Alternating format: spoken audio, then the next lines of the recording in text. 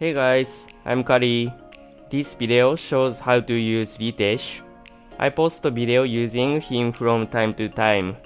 I usually use him with a very tanky or max resistance, but this time I'd like to try a completely different build. I used Kumar a while ago, but that time I used critical damage at about 200%.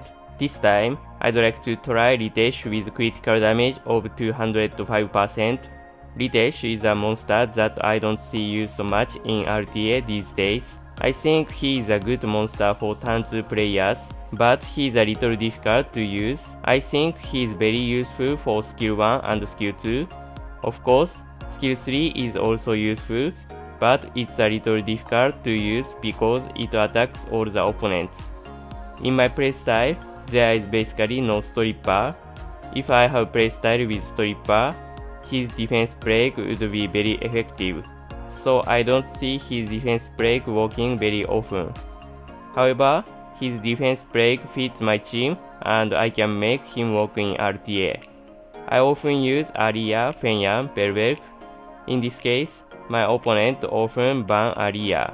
This is because then Belbek and Fenyan are more likely to not work. For this reason, I need to use a last pick of a monster that can use defense buff and many other beneficial effects. Some candidates are Amelia and Ophelia. There are times when Ritesh is more useful because every monster has a different role to play. So if I want to use defense buff in some situation, he's a good pick.